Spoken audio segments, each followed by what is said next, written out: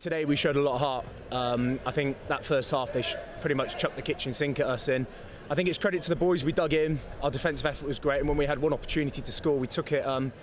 Look, we're just really happy. We didn't play our best rugby today, but we've come to Franklin Gardens, which is against a very good Saints team. We've got the win, so yeah, a lot of positives, but we're really happy today. And as you said, a very impressive defensive performance. That was definitely what today's win was based on, wasn't it? Yeah, look, we know that Northampton are a very direct side, and we know they're based themselves on big collisions and big players.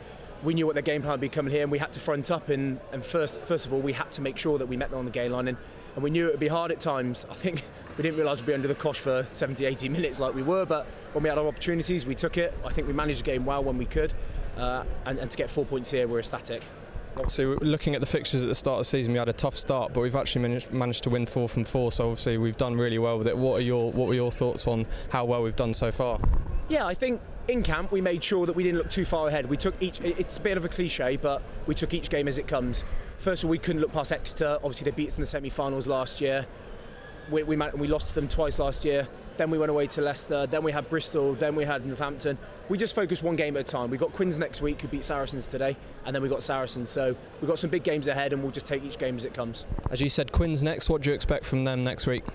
Look, Quins are a good side. No matter what their results previously, they've just beat Saracens today, and they've beaten us over the last couple of years.